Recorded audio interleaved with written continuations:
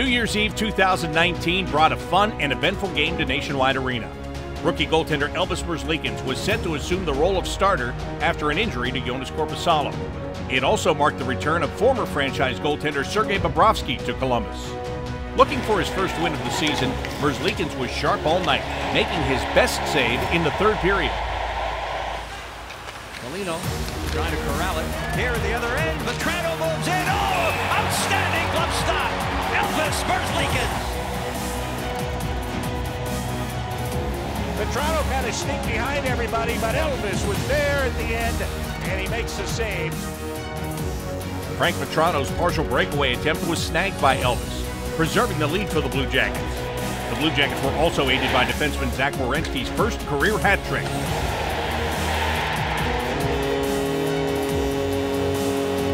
Elvis picked up his first win, starting a spectacular run for the rookie, winning 12 of his next 14 games and propelling the Blue Jackets into playoff position.